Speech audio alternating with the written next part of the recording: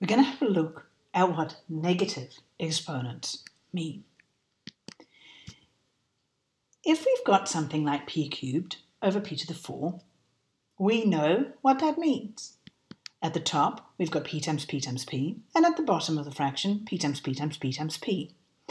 We could then go ahead and cancel out the 3p's on the top with those on the bottom, and we'll see that what we'll get is 1 over p.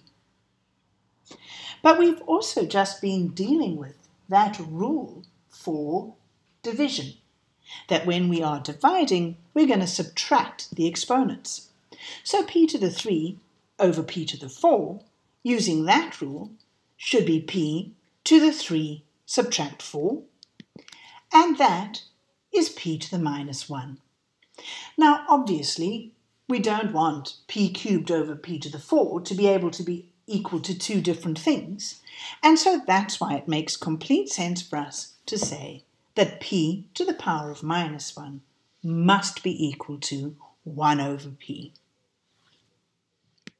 Let's look at another example.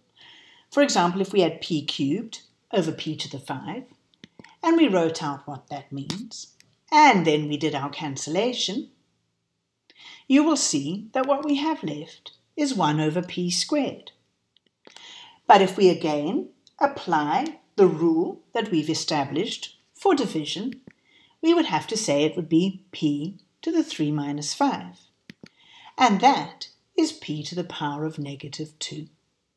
And so, to keep things working nicely, we'd have to have that p to the negative 2 is equal to 1 over p squared. And so, in general, when we have a negative exponent, p to the power of negative n, it is equal to 1 over p to the n.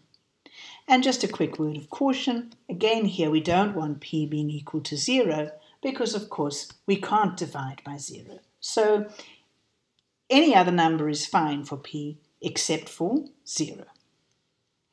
Alright, so let's look at some numbers and see if we can make sense. So let's see what is the difference between having 10 to the power of negative 2 versus having 10 multiplied by negative 2. Well, 10 to the power of negative 2, when there's a negative in the exponent, it doesn't make the number negative.